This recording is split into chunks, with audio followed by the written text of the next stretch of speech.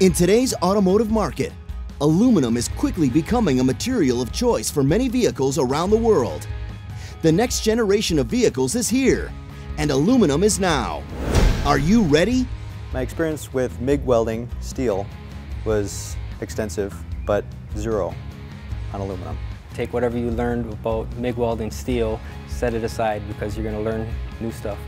With the best-selling vehicle in the United States moving to extensive use of aluminum, the 2015 Ford F-150 is an undeniable milestone.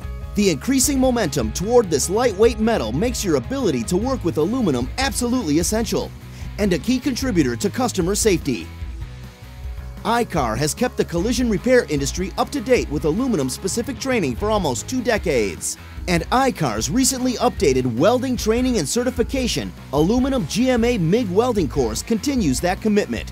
There's a lot of hearsay in the industry that it's going to be very difficult and it's going to take all these dollars to be able to do it.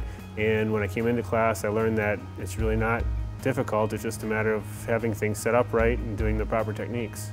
WCA03 specifically breaks down the key differences of working with aluminum, enabling students to approach aluminum welding properly, with competence and confidence.